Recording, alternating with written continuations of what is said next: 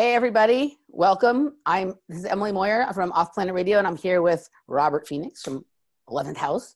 And this is going to be a joint OffPlanet and 11th House ongoing production of Matrix MASH, where Robert and I will run through the weird shit going on in this Matrix.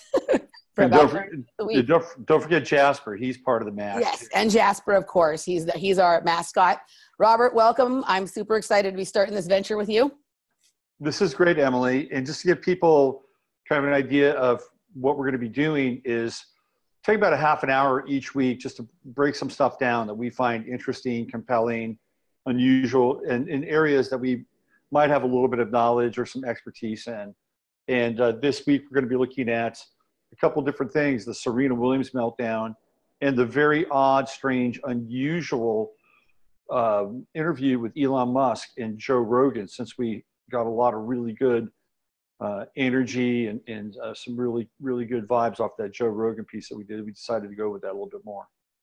Cool. Well, I'm super excited to get down to this. So, all right. So you and I sensed something was coming with Serena Williams, because in the weeks leading up to the US Open and in the early stages of it, you and I were having discussions in the background about these unusual chase commercials, which, you know, if you really think about it, Robert, since the very beginning of our friendship, you and I have been having these discussions about the strange commercials surrounding tennis tournaments from the very beginning. We used to talk about some of those Adidas shoe commercials, remember, and whatnot. So, you know, we're always able to sort of start picking up on some of this. And maybe we should, do you want to start with this sort of a little bit of this strange sort of chase commercials? And should we start with the commercials and then get into what actually happened? Or do we want to start with what happened and then? Well, so yeah, why don't we start with the commercial? Because I think it's a good lead in. One of the things that has occurred to me is that advertisers they're really kind of, even though they're trying to get their hooks into the millennials, they're actually starting to direct their message to the group of young people that are just coming into sort of legal voting age and alcohol buying age. You know, this is Generation Z, and Generation Z pops up right around 1996. So they're 21 years old and younger. I think the youngest person of Generation Z is around 11 or 12 right now. So maybe even like 9. So these commercials, if they have a cell phone, basically, if they have a phone, and almost all of them do. Yeah. But this is a generation that is very different than the millennials. Like their attire is sportwear. They run around in shorts. They run around in athletic tees. They run around in sneakers, shoes. They're very status oriented when it comes to athletic wear. So this is a big time for companies like Nike. And even though Chase is not an athletic company, using an athlete and portraying an athlete is part of this kind of new movement to really get into the minds and the pocketbooks of generation. Well, also it's about paying for stuff with your phone. The commercials she's in is about being able to go to the ATM and use your phone to get cash out, so you don't have to use your card, or being able to use your phone to pay at the different pay points at stores and stuff. So that's a great lead into the actual commercial itself. And you and I have talked about this before. She's out on a jog. It looks like it might be like the Florida Keys, Miami, or Miami. She's out on a jog. She's wearing one of her Serena outfits, and she comes across a vendor, and the vendor has this, it's a pendant, but it really looks like a talisman. And the talisman, I'll bring it up here so people can actually see it. We'll do a little share screen here so that we can get an idea what it looks like. So here's the talisman, and it is, you can clearly see what looks like fish bones, although they're kind of headed maybe in the wrong direction, but it looks like kind of an inverted fish in some ways. Like a fish hanging from a hook, like it's been caught by its tail or something, and it's hanging. Yeah, but there's no flesh on it. It's just bones. Yeah. And you can see that it's inside of like this bell jar, which is a very interesting place for it to be. The Bell Jar is a famous novel by Sylvia Plath, who is a great poet, and it's about her life as a poet and being married to Ted Hughes, who was the poet laureate, would eventually become the poet laureate of England, and Sylvia Plath, of course, commits suicide. And I believe there's a movie that's based on the bell jar. So there's this idea, it's not just the symbol of the fish, but the bell jar itself. And that Sylvia Plath felt as if she was under the influence or in the kind of this atmosphere of the bell jar, and that she couldn't escape it. Well, here we have this symbol inside the bell jar, which is this fish symbol, which is very Piscean.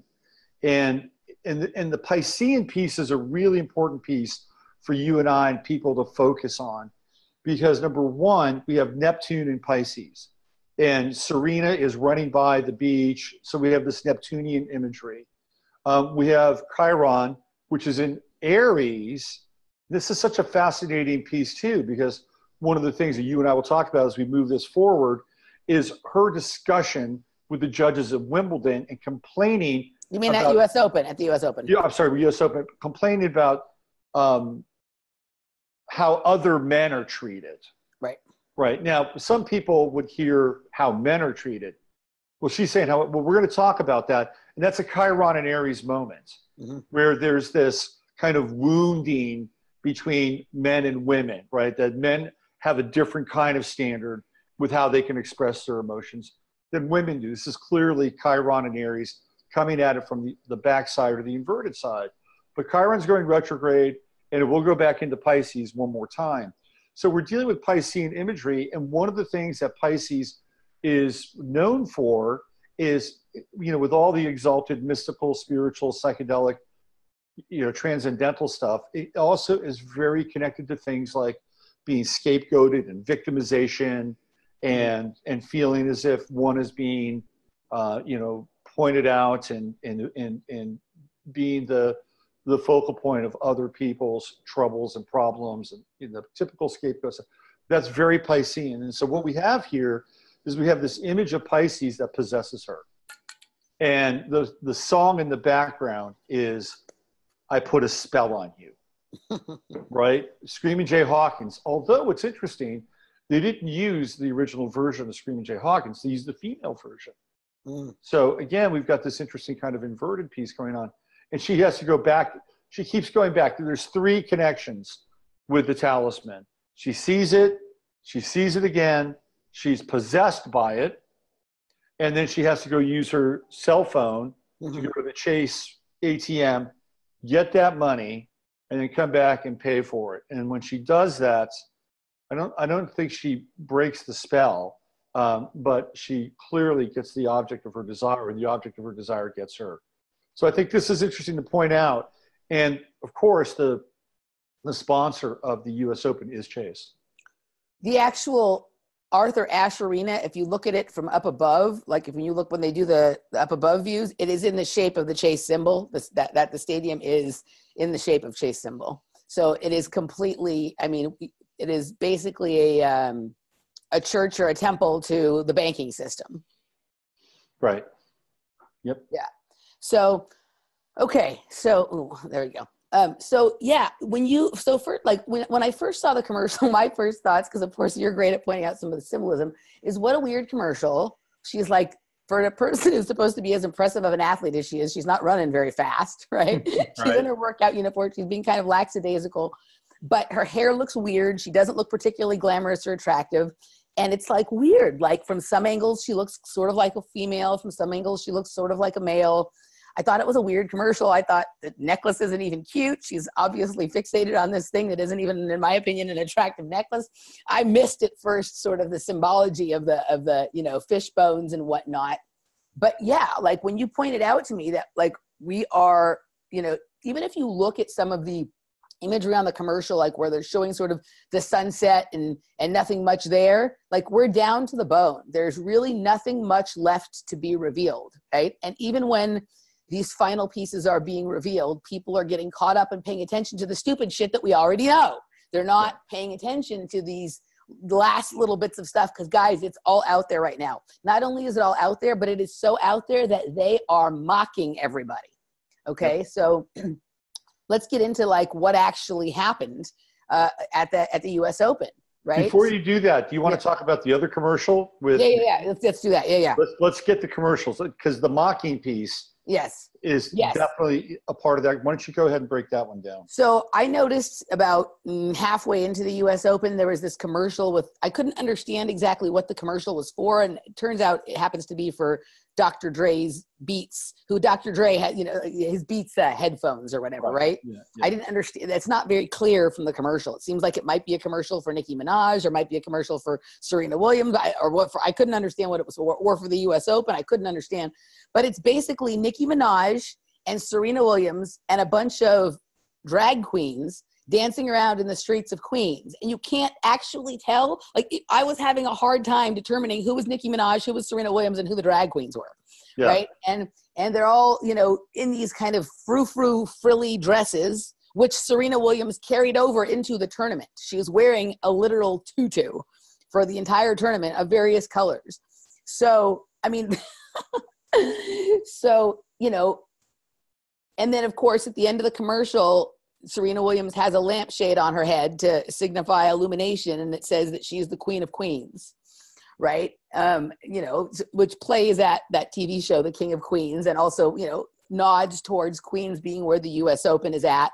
The whole thing was, I was just like, this is the weirdest commercial I have ever seen. It is so, would you agree? It was such a strange commercial. It's utterly bizarre. I mean, so we have, again, the three comes into play. So we have queens, we have drag queens, mm-hmm. and she is crowned the queen. Mm-hmm. So there's the number three. And then we also have this interesting thing going on with black and pink. Mm-hmm. And when you see the commercial, you'll see that half of the cast is in black and half of the cast is in pink, right? So it's not black and white anymore. It's black and pink is the new white. And it's like, let's just eliminate white. Let's get white out of here. Let's bring pink into this. Pink is now at the same level as duality as black. And so, well, and then in the U.S. Open, her outfits that were all these tutu dresses she was wearing were all split down the mid, like diagonally down the middle. One was black and brown, and one was brown and blue.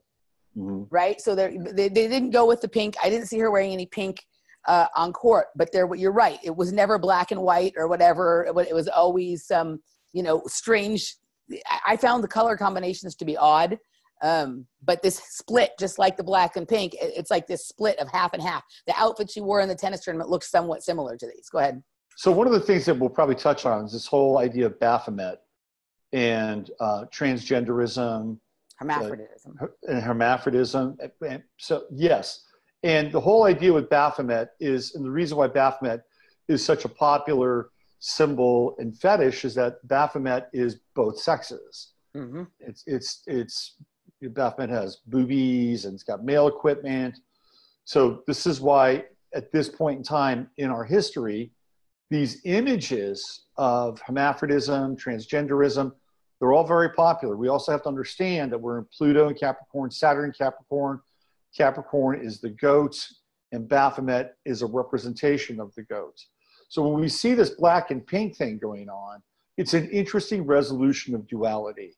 It's no longer black and white, it's black and pink. What do we associate pink with?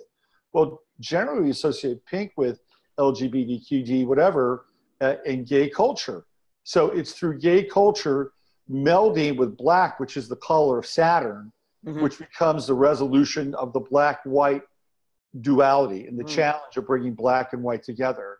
So that part of the commercials is certainly very interesting because not only is it pink, but it's bringing together these people who represent, this transgender, hermaphroditic kind of representation of Baphomet. And then at the end, and this is what you and I were talking about a little bit earlier, she gets that lampshade. She's coronated as the queen, and the lampshade represents illumination. And so now we have the king, LeBron James, and we have the queen, Serena Williams. Mm-hmm.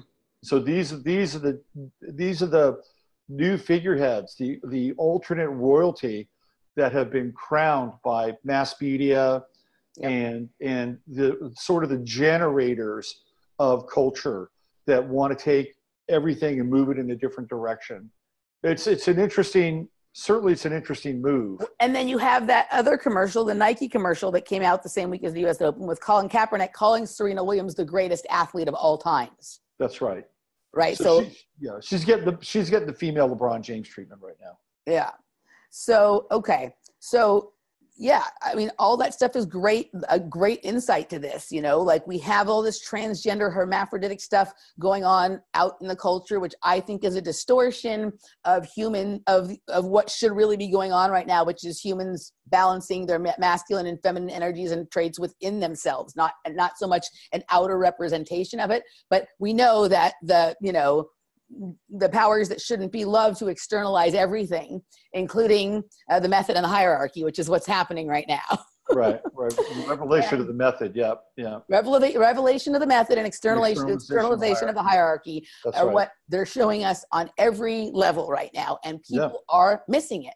And so let's hop over to what happened at the tournament, right? At the U.S. Open. So, Serena's been making her comeback all year from having a baby. She's, there's been controversies about her outfits. There's been talk, although this has gotten a lot less media attention than other stuff. She has had issues with missing drug tests this year as well. She says they drug test her constantly, and apparently there was one time where she hid from them or side. That hasn't gotten so much attention. But she's playing at the U.S. Open. She's having a great tournament. There was always the obligatory round where she played against her sister and she wiped her off the court. And, then we get to this, we get to the final. And if there is a situation where Serena may be basically playing someone who is most similar to her in terms of power and game style, it would be Naomi Osaka, right? Naomi Osaka, from what I can tell, is a female, but is a big girl, is strong, and has some similar appearance, and is coached by Serena Williams' old hitting partner, Sasha Bijan, right? So there's a lot of connection here. And of course, Naomi Osaka idolized Serena Williams, right? So they're in the tennis match, and Naomi Osaka's winning fairly easily. And I actually don't think that Serena has such a problem with what happened with Naomi Osaka beating her. I actually think that Serena Williams, on a certain level, there's multiple things going on inside of her. On a certain level, she's aware of who she is and what her position is. On another level, she's not, and she's totally emotionally attached to this aspect of her tennis reality. And so I think she was getting beat. And then I think that what they say happened is what really happened. I'm not convinced that it wasn't sort of a setup or a staged kind of thing in some way, but I think her reaction was organic. I think she was pissed. I do agree with, her coach, Patrick Montaglu, said he was coaching, but I do agree. I do believe her that she was not looking for coaching. I mean, she's been at the top of tennis for years and years and never had a coaching violation. It's hard for me to believe that, at 36 or 37 years old, she's doing that. But something got triggered in her. And this is, so with all these things we're saying, just like when we talked about Joe Rogan, there's a part of me that appreciates some things about Serena Williams. And there's a part of me that sees her as a victim of this situation that she's in, where she doesn't really, she's been controlled by hands outside of herself for her whole life. And, she's probably aware of some of it on a certain level, but not so aware on the other level. So what happened is she got a coaching violation, which is a warning, right? And this was in the the beginning of the second set. And she started this ongoing argument with Carlos Ramos, who was known for giving lots of violations to men and to male players as well. But she felt like, the warning was unfair and whatever. And so then when she broke her racket because she played a bad game, it was then a point violation because she'd already gotten a warning. And she had felt like she had sorted out the warning violation with Carlos Ramos and that he shouldn't have taken the point, and then that should have been the first warning. But that isn't what happened. And then it devolved into this thing that, she got mad and they called out the referee for the tournament, and then he gave her a whole game violation, and it took away from this thing with Naomi Osaka. But she's out there, and while all of this is going on, and I think I think she was mad. I think these are her real feelings. I think, you're seeing all of this conflict going on inside of her. She is taking this as an affront to her because she's a woman, and she's out there saying, oh, I'm out here fighting for women's rights. You're out there playing a tennis match, right? That isn't really the place to fight for women's rights, except for that we live in a complete and total SJW culture. And someone pointed out in the comment section of Robert's show the other night that Serena Williams' initials are SJW, which if we're living in a simulation, as I believe we are, codes her as the perfect star of this kind of show, right? So she's out there fighting for women's rights with the coach about, warnings. It doesn't make any sense. She didn't go to the race card. She went to the sexist card and the mother card and all that kind of stuff. But what most people missed is that in that argument with Carlos Ramos, she said, I've seen other men do the same thing and not get a violation. And then she did it again in the press conference after, referred to them as other men. Thank you very much to Paul Romano from Pockets of the Future for being much more on top of catching things really quickly than I am able to be. And he has these original videos on his channel. He does a great job, guys. If you guys aren't subscribed to Pockets of the Future, I fully suggest you should be. He caught these original streams, which have now, at least as far as I can tell, been edited, because when I saw a later video that showed the same situation, it didn't say other men anymore, it said men. You can still find the original videos on Pockets of the Future. She said it twice, and then just yesterday he put up a video, and I had forgotten about this as well, I've seen this before, of several years back where she in an on-court interview referred to her sister Venus as he. So this is a lot of slippage, but this is, so whether she knows and she's letting it out, or whether they're triggering her and she's letting it out, I don't know what's going on. I mean, I don't know what it is, but that's the real revelation here. You have Serena Williams out there in a tutu, right? In a tutu, like the most masculine looking female tennis player we've probably ever seen, right? In a tutu, out there screaming about women's rights, and referring to herself essentially as a man, right? And this is the whole, so whether that was intentional or not intentional, that's the story right there. And everybody's arguing about whether this is a good call or a bad call or a sexist thing or a not sexist thing, or there's been endless amounts of attention paid to this, and not one person outside of our little, circle on the internet has picked this up, right? And to me, this is where the real story is. They are mocking everybody. This whole thing, right? How is it that there was so much weird gendery stuff going on in these commercials, and then this happens and she says that, right? This is all, it's all too much. So you have a person who is possibly not a woman out there screaming and yelling about being persecuted and fighting for women's rights. And, as usual, the public misses the point. They get too involved. That's what the purpose of all this SJW shit is, to get people all riled up about something that, either doesn't actually exist or exists on a minor level off to the right. So they miss that there's a filet mignon on the plate. They're worried. They're arguing over whether the mashed potatoes are tasty or not.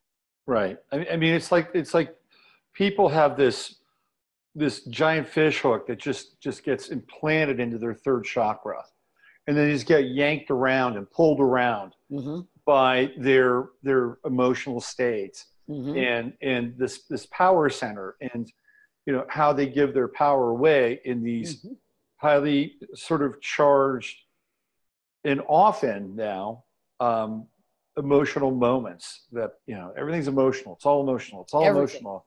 All that matters is feelings. Yeah. Hook, line, and sinker. Yeah. Yeah. Hook, line, and sinker, which takes us back to the fish. Right. That's right. Absolutely. And Serena, whether or not she has a beef, she plays the role of a victim there. Yep. And that gets back to the place. She's known for her dominance. She is known for being the most dominating athlete in history. And then she plays the victim. And so the polarity here is incredible, right? Yeah. And then the other thing that was interesting is before the match, and I could be wrong about this, but I've never seen it, and I've watched hundreds of her matches. I've seen these videos on the internet, on an interesting channel called Trans World, but it's an old channel and it's about sports, but I think it's funny. It's called Trans World, where they're showing these videos of her and her sister training as kids. And I mean, go look at those guys. So they look like little boys. Showing that on ESPN, which I've never seen them do. So I actually think that they were giving the heads up that we're going to let it out right here, guys. We're going to let it out and no one's going to get it. And so whatever happens from here on out, we told you so. So, we don't have any more responsibility about anything. That's right. Yeah. So It's so fascinating. I mean, it's so obvious to me, and it's so crazy how people can't see this. And, you know, I don't know if you have anything else to say about this. I mean, but this kind of also carries us over, and we can talk for a few minutes about this strange interview that Elon Musk and Joe Rogan had, but in a slightly different way, but in another way exactly the same. Elon Musk is playing a similar role in his arena. It isn't about gender, but it's about something else. Yeah. Before we go to Elon Musk, I just want to wrap up the Serena thing really, really quickly. Okay. I think it's interesting that her husband's name is Alexis. Yes. Right. It's a male with a feminine name. Yep. And look at how much more narrower his shoulders are than hers. Exactly. He looks very feminine. Very effeminate. Almost pretty. Yeah. And the other thing too, which is interesting, I just want to just do a quick share screen on the chart that took place during the meltdown. So this is the meltdown chart, just really quickly, which you'll see here. And I just picked up all over on one side like that. Well, that's Serena. Yeah. That's her. Yeah. She's got a massive stellium in Libra of all planets, which is about balance, which is male and female. That is so fascinating. Wow. So what's also interesting is that the judge's name is Ramos, right? Yeah, Carlos Ramos. Yeah. Ramos. That's the Ram. Yeah. That's Aries. That's male. That's male energy. Yeah. Okay. If you look at the chart, you'll see that the highest, it's not really technically the highest point, like the highest point in the chart would probably be Saturn. So, you know, Saturn is the Lord of Judgment. Mm-hmm. And all those judges, by the way, were dressed in black. So they're all in the color of Saturn. They're all clad in Saturnalia. But look at where Mars is. Mars is really, I mean, if you look at it just from a kind of a clock perspective, Mars is at high noon. Mm-hmm. So Mars is the ruler of Aries, or the Ram, right? So we have this Mars energy at the top of the chart, and it's squaring off against almost everything that's Venusian or Libran in Venus's chart, Serena's chart. The other thing that I thought was interesting here too is not only was Mars squaring from this angle down, but Serena's Mars is down here, which is in the very dramatic sign of Leo, mm-hmm. is over here, and it's squaring. She has Venus in Scorpio, by the way. And she has transiting Jupiter was right on Venus. So anytime you get Jupiter on a planet, what does it do? It expands everything. It makes it bigger. And so what we have here is we've got a Mars square to Jupiter, which is getting into this conflict around Venus and Scorpio. And when we talk about Scorpio, we talk about transformation and going from one state to another, right? And then the final piece is this Uranus over here, which is in the sign of Taurus. And it is actually, by degree, opposing her Mercury in Libra and transiting Venus. Trans-Venus, right? Yeah.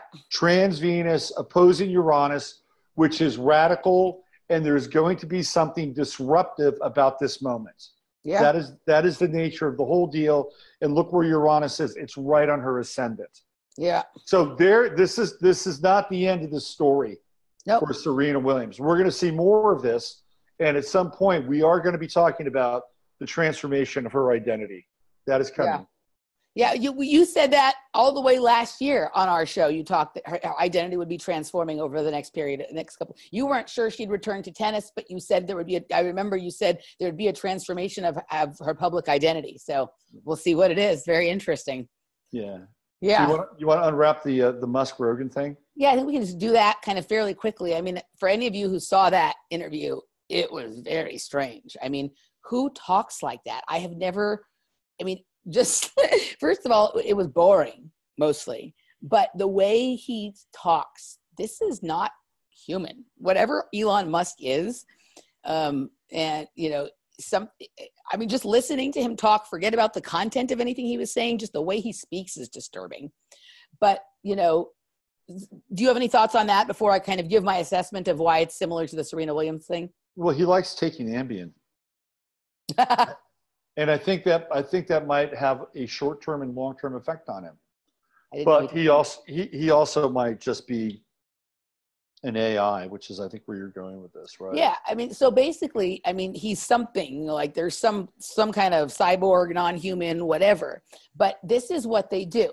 So you have Elon Musk there, right? And he's been doing this for like the last year and a half, warning people about AI, very concerned about AI, when he himself appears to be AI. The thing he's offering is the solution to the AI is AI. He's basically saying that, you know, we need to make some sort of neural lace or neural link to sort of protect the brain, you know. So he's offering a cyborgification of the human mind, right, of the human as the solution to the cyborgification of the human. And this is what they do, right? So they're, you know, they have a person who may not be a woman out there fighting for women's rights, right? And then you have a person that is AI warning us that AI is coming, right? Yeah. It's kind of like their offering is the solution to the chemtrails. Yeah, right. Yeah, right. Yeah, absolutely. So this is what, I mean, we are being like literally spun around. And people are sitting there and thinking that Elon Musk is a genius and he's got this otherworldly intelligence. No, he's not. Go check out what Miles Mathis has to say about Elon Musk. That's probably closer to the truth. Yeah. But I don't know if I agree 100% with all the things Miles says, but I like his take on stuff.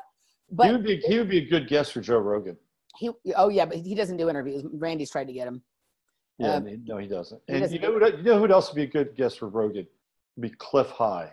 yeah, for sure. Wouldn't that be great? Yeah, it would be very interesting. Yeah. You know, so whatever is going on with Elon Musk, I mean, he's there to confuse people about what Tesla and Tesla Energy really is. He's there to you know, he's like a different face on the AI kind of thing than your Ray Kurzweil or whatever. But people don't, and it's hilarious that what everybody's talking about from the interview is, oh, he smoked pot, now his stock is down or whatever.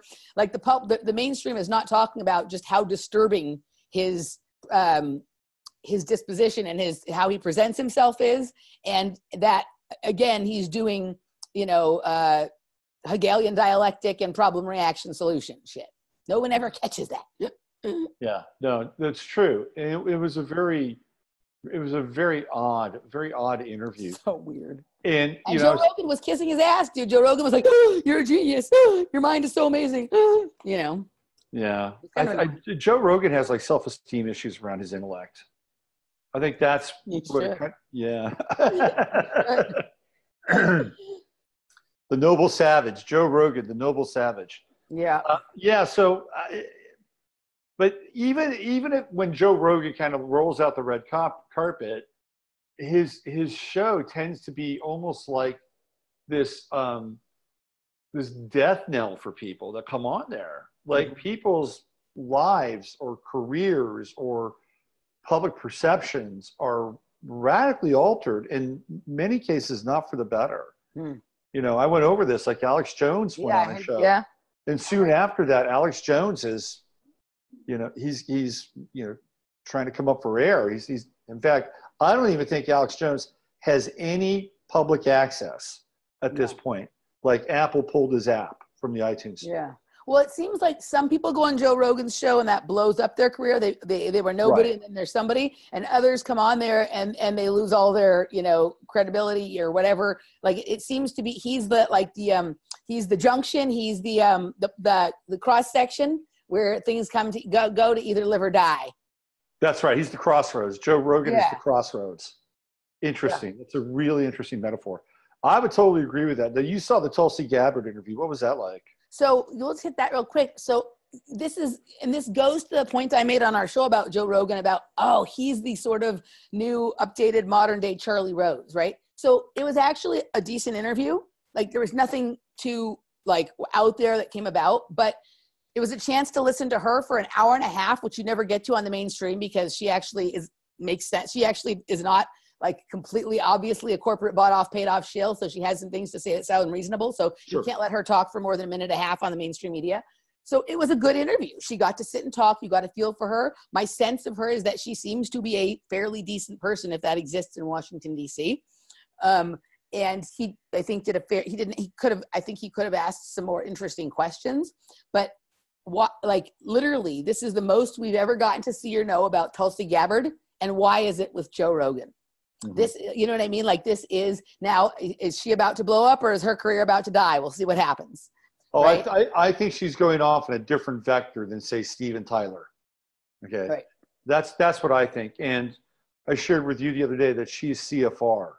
Yeah, I didn't know that. I was very surprised that she was CFR. I'm surprised too. But on one level, I'm surprised. But on another level, like, nope, I'm not surprised. Like this is, you know, like, is she there to like, they're starting to recognize that like they have to build a little bit bigger of a pen that's slightly more well decorated. Otherwise the sheep are going to leave.